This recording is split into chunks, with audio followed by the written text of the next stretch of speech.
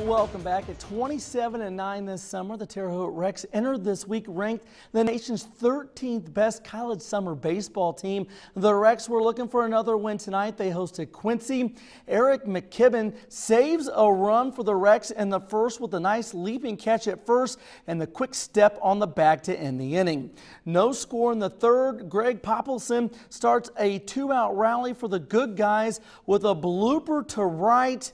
Very next batter is Andrew Gutierrez, the ISU Sycamore, with two more hits tonight, including this RBI double. Gutierrez is just tearing the cover off the baseball this summer. He's hitting .339. This hasn't happened often this summer, but the Terre Haute Rex lose. Quincy gets them tonight 3-2.